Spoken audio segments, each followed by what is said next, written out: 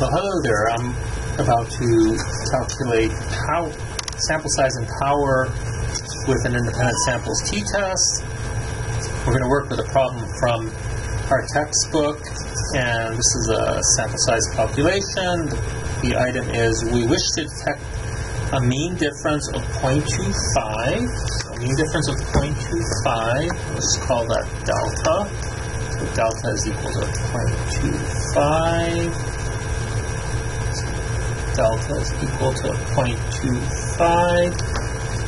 And it says for a variable that has a standard deviation of 0.67, so let's just think our sigma is equal to 0.67. When we're calculating sample sizes, we often have to get these standard deviations from the literature or estimate them based on pilot data of some sort. How large a sample is needed to detect the mean difference, or to detect the mean differences with 90% power? Again, this is kind of a high power. Normally, we shoot for 0.8. So power 1 minus beta. Beta is the probability of a type 2 error, failing to reject a false null hypothesis.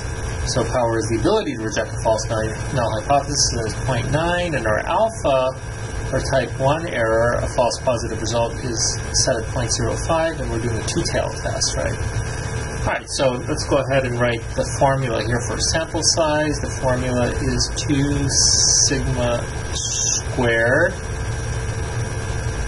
times z1 minus beta, so it's a z associated with our power, plus z1 minus alpha divided by 2. That's like usually your critical value when you're conducting a test, a t-test or a z-test. This is for a z-test. This would be your z critical value, and we'll go ahead and square that like that. Okay?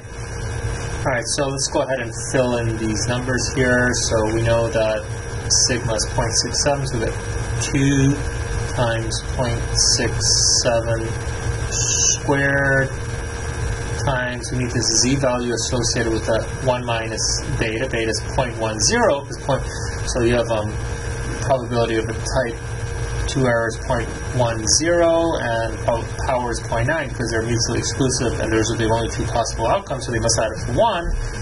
So we have z1 minus 0.10, z of 0.90. So if we're looking back of my textbook, or you find some kind of a z table somewhere, and in that z table we look for the value of 0.90 as our probability.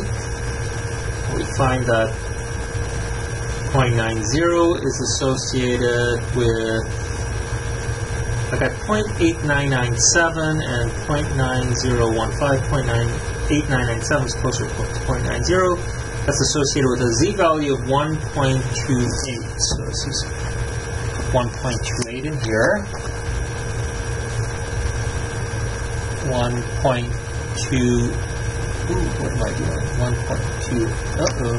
Let's see. There you go. Let me go back here. And again, make this elegant and clear. 1.28. Alright? And then to this, we will add the z associated with an alpha of 0.05 divided by 2. So that's a critical value in a two-tailed test, alpha of 0.05. The z value, which is 1.96. We square this and divide it by sigma. And our sigma here was, there you go, this is better. Okay, our sigma here was, that's not our sigma, excuse me, our delta. Delta was 0.25, so 0.25 squared. Alright, so let's go ahead and do all this work here. Let me not touch this again so I don't mess it up. 0.67, we square that, and we get 0.4489, right? So that's going to be 0.4489 times 2, right? Times 2 is equal to 0.8978, so we get 0.8978.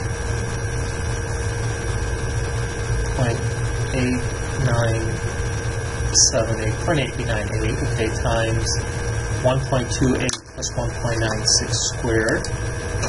1.28 plus 1.96 is equal to 3.24. To square that, we get 10.498. That's going to be 3 decimal places. 10.498 times 10.498. Divide this by 0.25 squared. 0.25 squared equals 0.0625. 0.0625. 0.0625. So this would give us, let's just finalize this here. We have 0.898 times 10.498. That's 9.43 basically, and this is divided by 0.0625. Gives us 150.835. 150.835. So